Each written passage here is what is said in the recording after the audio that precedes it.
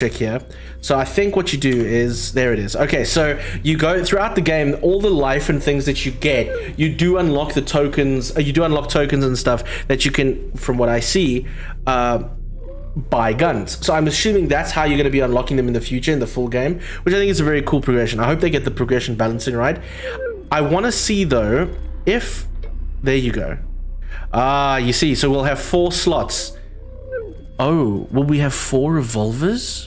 That would be cool. I don't know what they would be, but that would be so cool.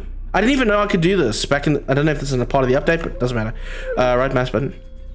Left mouse button. Right mouse button. So that would be fucking cool. Yeah, look, yeah. And then there's a whole other one here outside of it. I think this is great. Me personally, I love a game with a lot of good guns. The more the better, but like enough customization to make it interesting, right? So yeah, more power to this idea. I fucking love it.